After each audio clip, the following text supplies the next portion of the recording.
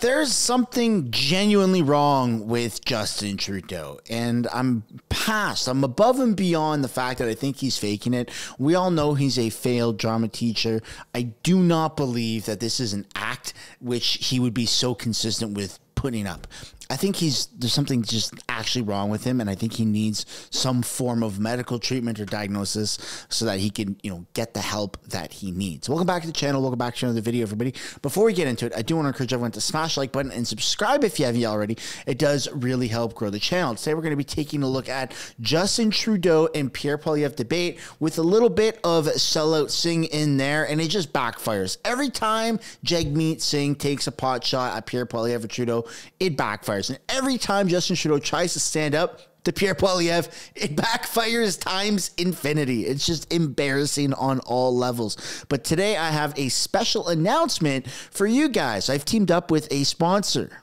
This video is brought to you by Private Internet Access. We've teamed up together and are willing to offer my audience 83% off using the code House of Canada, which can be found linked down in the description or the pinned comment below. There's no easy way of putting this. Justin Trudeau is trying to censor the internet, and he's trying to implement a digital ID. And the only way that you can actually really protect yourself online is through a VPN. And my go-to VPN is Private Internet Access. Now, those who don't know what a VPN is, it acts as a way to encrypt your data, which means that all the big tech companies, including the government, can't access your information. Your information bounces around from IP address to IP address, and it doesn't just act as a way to protect yourself, but it's also a way to access content which you wouldn't regularly be able to get because of geolocation restrictions, such as Netflix or Disney. I know a lot of people in Canada want to access the American stuff, and the only real way to do that is with a VPN. And it is so user-friendly with Private Internet Access. You can have it on your phone, your tablet,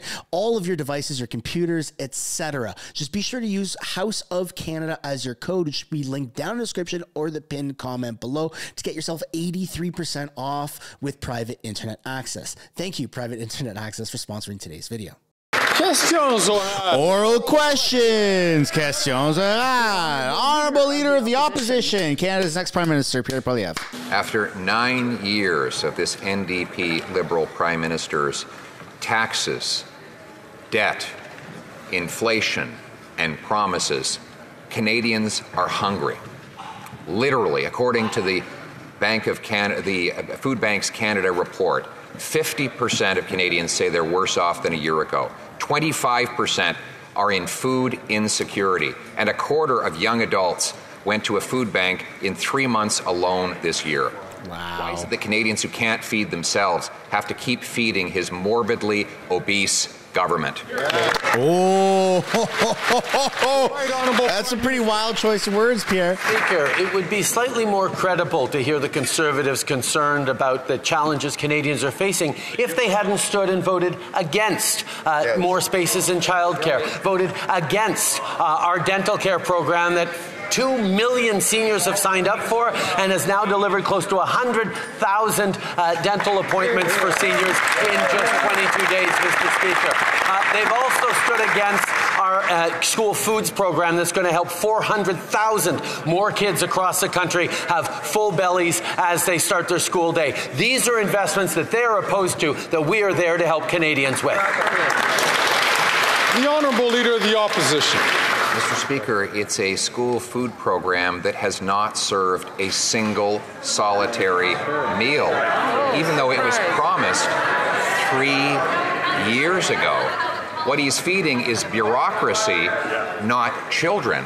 And if all of his spending were working, then why is it that Food Banks Canada reports today that 25% of young adults had to go to a food bank in 3 months alone, and 2 million Canadians are lined up every month? Mr. Speaker, with so many empty stomachs, isn't it just a little bit wacko to be raising carbon taxes on farmers and food? Ooh, he said the thing! He said the thing! The Right Honourable Prime Minister. Speaker, we announced the National Food School program in the budget, and just after question period today, the Conservatives have an opportunity to vote in favour of the National School Food program and other initiatives that are going to help hundreds of thousands of kids across this country and indeed millions of Canadians with the high cost of living. But he's going to stand there and vote against it, Mr. Speaker, to prevent it from delivering the help Canadians need. We will keep going on delivering support for Canadians, and we will keep going on putting more money in the pockets of 8 out of 10 Canadians with our price on pollution that supports Canadian families and successfully fights climate change. Hear, hear. The Honourable Leader of the Opposition. He's been making exactly the same promises for 9 long years, and yet his NDP Liberal government has doubled housing costs, doubled the debt, increased the size of the bureaucracy by 50%. Now he wants to quadruple the carbon tax, all to deliver 2 million people to a food bank every single month. Mr. Speaker, if government programs were really going to solve the problem he caused, then why are Canadians so hungry? Yeah, that's a good point. The Right Honourable Prime Minister. Mr. Speaker, here is a perfect example of where the Conservatives stand. They stood and voted against our dental care for seniors program. As of today, over 2 million seniors have signed up, and in the 22 days since May 1st, close to 100,000 seniors have gotten free dental care. That's in just 22 days.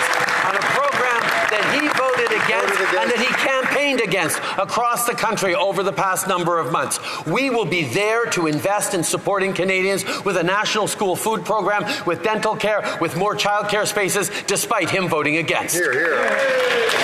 Loblaws isn't content just ripping off Canadians when they buy their groceries. Now they're teaming up with Rogers. This guy always focused on Loblaws.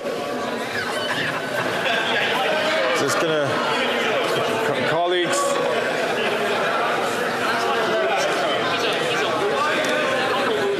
Colleagues, it's important that we are able to hear the questions that are being asked as well as the answers. The Honourable Member from Burnaby South on the top, please.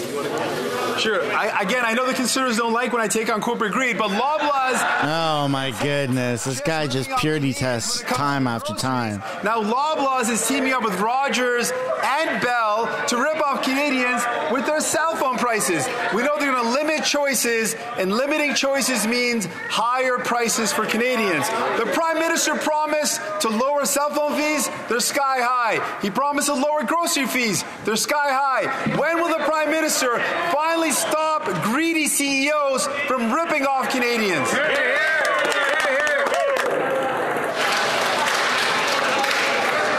The Right Honourable Prime Minister. Mr. Speaker, we've actually seen cell phone bills decrease across the country by 25% over the past number of years, and we're going to continue to stand up for Canadian consumers. And indeed, I know the Minister is looking into the Competition Act to see if there needs to be referred on a number of things that have come forward. But we're going to continue to stand up for the middle class and people working hard to join it, which is why we raised corporate taxes, why we asked the wealthiest Canadians to pay a little more so we can invest more in younger Canadians, why we're continuing to step up on creating fairness for every generation with this budget, with the investments we're making, and with further investments as well. The Honourable Leader of the Opposition. Mr. Speaker, normally the NDP leader is well worth ignoring, but I just can't help myself. He says that the Prime Minister acts like he has no power to stop all of these greedy CEOs from ripping off consumers. Who else has the power? Well, the guy that joined the government 2 years ago. He's been in power during the worst food price inflation in over 4 decades. Will the Prime Minister agree with me that his carbon tax coalition is nothing more than an anti-competitive price-fixing scheme that is costing Canadians at the grocery store? Let's drop some W's in the chat. Now let's look alive, folks. Let's look alive. The Right Honourable Prime Minister.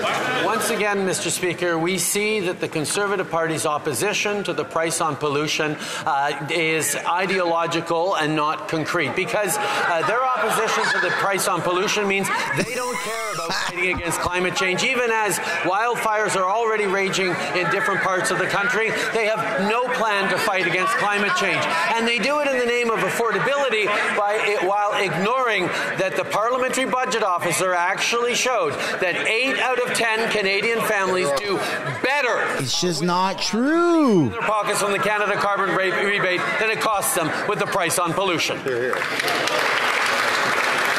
Honourable Leader of the Opposition. Mr. Speaker, the Parliamentary Budget Officer has concluded that 60% of Canadians pay more in carbon tax costs than they get back in the phony rebates. 100% of middle-class Canadians pay more than they get back in the phony rebates. And now the Prime Minister wants to quadruple the tax, all at a time when he's preparing to hand over power to carbon tax Carney. Will the Prime Minister confirm if carbon tax Carney will follow through on his plan to hike the tax to 61 cents a litre? Man, I would sure love cheaper gas. The Parliamentary Budget Officer has confirmed that 8 out of 10 Canadian families in jurisdictions where the carbon price federal backstop applies do better off with more money in their pockets through the Canada carbon rebate checks that land in their bank accounts 4 times a year. That's money in their pockets that goes to the cost of groceries, the cost of rent, the cost of everything they need to raise their families. That is money in their pockets that the Leader of the Opposition would take away because of its ideological crusade against climate action. Then I have Shefton. The Honourable Leader of the Opposition. Prime Minister's wacko carbon tax obsession is costing Canadians not just at the pump, but it raises the cost of home heating, of groceries, because of course if you tax the farmer who produces the food and the trucker who ships the food, you tax all who buy the food. It's a housing tax because it raises the cost of building materials that go into homes.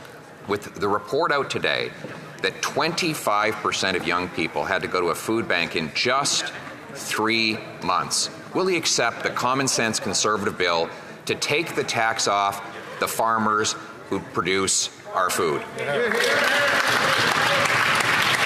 The Right Honourable Prime Minister. Well said, Chair. Speaker, the Leader of the Opposition continues to make that argument even though he knows full well that farm fuels are 95% exempt from the price on pollution right across the country, Mr. Speaker.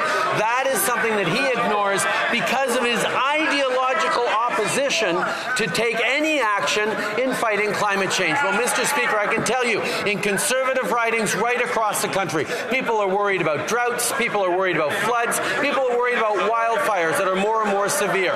Canadians need a clean plan to fight climate change, which is something he hasn't put forward, while we are fighting climate change and putting money in people's pockets. That is the end of the video, ladies and gentlemen. I hope you enjoyed it. I hope you stuck around to this point. If you have, I would like to encourage you guys one last time to smash the like button and subscribe if you haven't yet already. And let me know down below in the comments what your favorite part of this debate was. And I will see you all in the next one. Bye for now.